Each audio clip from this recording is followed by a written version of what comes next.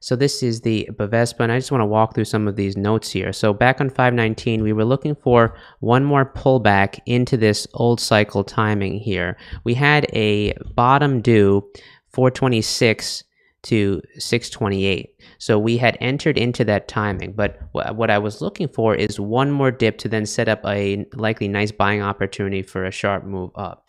What happened is that the bottom simply formed that week of March 3rd, and then we had already entered into a rising phase, which is why we have modified these cycles as such. If we look at the daily chart, you can see some really good clarity here. So we formed a positive cycle here in this cycle, and you can see that's why we have this green arrow.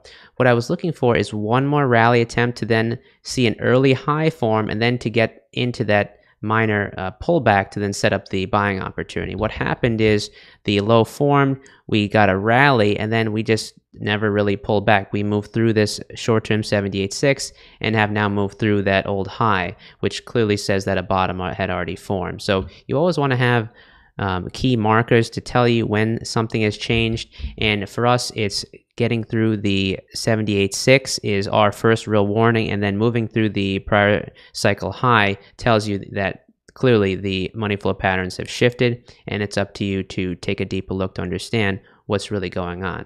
So what's going on at this point is that we are in a rising phase on the weekly time frame. We have a upside target of this 78.6 and the major 100 at 132.421 and 137.421.